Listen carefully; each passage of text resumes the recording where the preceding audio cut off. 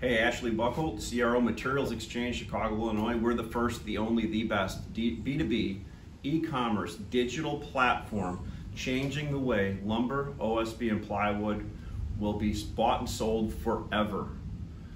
We are changing the old analog market where we believe that you, the buyer and the seller, deserve instant digital pricing satisfaction.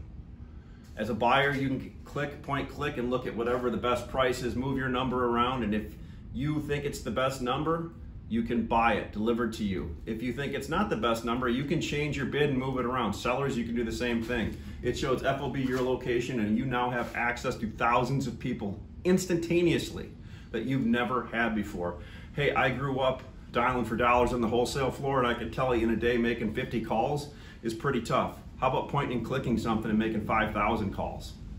Think about that. It'll change your life, and it'll revolutionize your business and move you into the new century.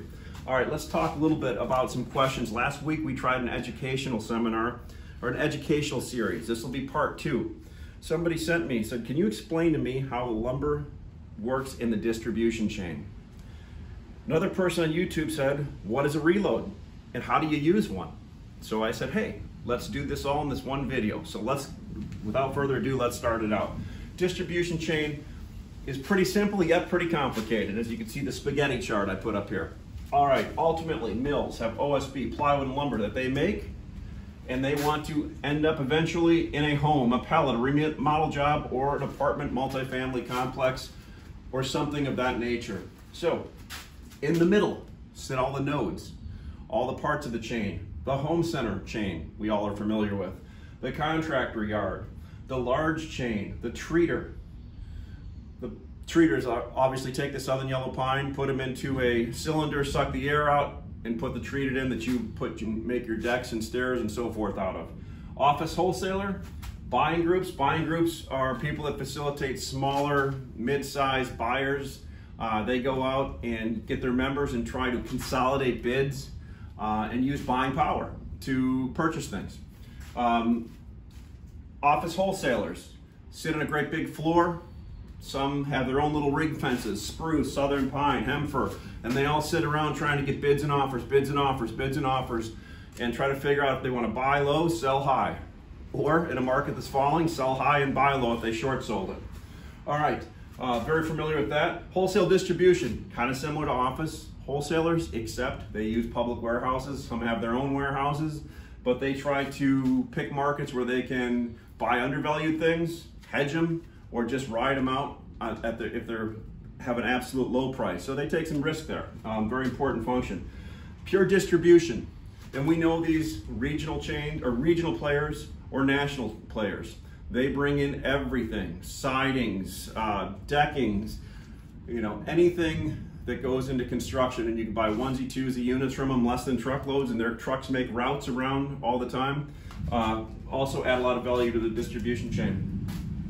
General contractors, framers, multifamily developers, multifamily distributors, large and small home builders, industrial, people that make pallets, crates, so forth. They have the different methods of coming up with solutions to package and crate things or create those solutions so other people can do it. Off-site construction, truss and wall panel. And now we have also the big wooden panels, engineered panels that were popping up all over that we're building this large frame construction out of. So that's kind of how the supply chain works. Now this is the interesting part. Many of these go from mill to here to here. Not as much price discovery, because if you remember from some other ones, these are all done on an index base. They are price takers that look at an index that prints once or twice a week, and their contracts are based on that. Not a lot of risk there. They just go ahead and just follow through on what the price is. Then you have the rest of these places where they're buying some of them on contract, where they're also taking index price, but a lot of them buy spot. Spot means they're trying to find price discovery. Now, when I said this looks like spaghetti, this is everybody. Sometimes all of these can touch multiple parts of people in this chain before it gets here, okay? So what we call that is the part of the distribution cycle when there's multi-people in it, buying from one person, selling to another, who sells to another, that finally ends up getting there. That adds cost, right? So the traditional wholesale markup is about 4%. to as high as 10% in the last year, right? You have A, B, and C items, the real high moving items, earns and turns, get a little lower percentage because at the end you turn it enough, you make better money on it. B and C items, you want to get a little bit more. But overall, it's about a 4 to 10% market. When you get into more specialty distribution, it has to be a little higher than that to pay all the trucking, all your employees, everybody else. So you can see what I'm talking about here. But ultimately, if you're in this node, you want to figure out how to get the best price. And to get the best price and to close that bid-ask spread, you want to get as many prices from as many people as quick as you can. That's where Materials Exchange comes in and helps you do that. Now let's talk about reloading. So the person that asked me about reloading, it's a great question, because a reload is simply a facility in North America or Canada where you bring in large amounts of lumber, unload them, break them up, and ship them in smaller amounts of lumber on a truck. So let's say you're in Ames, Iowa, and you have never bought a carload of lumber in your life, you just bought trucks because you don't have a rail siding going in. You can call a reload facility in, let's say, Ames, Iowa, or Des Moines, Iowa, and say, hey, what are your charges? Here's what they're going to tell you. They have an unloading and a loading charge. Think about that unloading and loading charge. That rail car comes in, they charge, let's say, $1,000 a car. I just made that up, so we know that. 30 days free storage, and then it's usually a charge after that. That's about standard, but that can be different, so you want to check, okay? Then they have it delivered to final if they do their own trucking, or you can use a third-party logistical provider to figure out the truck. I just said, let's say, $1,000 haul within 150 miles or 100 miles of that location. So for a car, it's $2,000, okay? I also said for trucks, they also do trucks where you can bring it in and do the same thing. But let's say in a car, it's $2,000.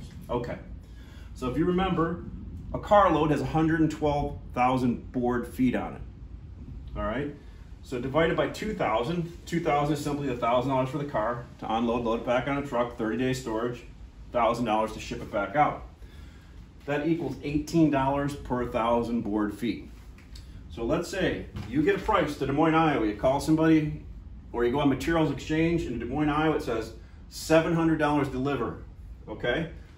$700 delivered Des Moines, Iowa to this public facility. The public facility has a line, it could be UP, it could be BN, but the rate is preloaded into Materials Exchange. You go on there, you look at what your truckload is, and you're like, oh my gosh, a carload may be better. Here's how you know. $700 1,000 plus the $18 is $718 1,000. If you remember the math we did last week, a 2x4 divided by 12 has 0.6667 board feet per foot, times 9, which is a 104 5/8 length, 9 feet, 6 board feet. So we have 718 times 6 is $4.31 delivered to your final job site. So that's how you know if it's a value, comparing that to what it would be on truckload delivered to you or from distribution. So again, you would just run the math and figure out, if I use a public reload, how much it would be then to deliver those 4 trucks to all those locations. All right, those reloads are all over Alabama, Northeast, Midwest, Southwest, Texas. All you have to do is call and find them. If you need help, you can go to mxlumber.com, send me a direct message, go to my LinkedIn, send me a direct message, and I'll help point you in the best direction. So this hopefully has helped you look at the distribution side of our business and how you, as a buyer, can help facilitate potentially a better price by using public reloads. Again, come to mxlumber.com. We're gonna make this digital experience one of the best things, and it's going to change the way you do business in the lumber panel and OSB business. This is Ashley Buckle from Chicago. Have a great weekend.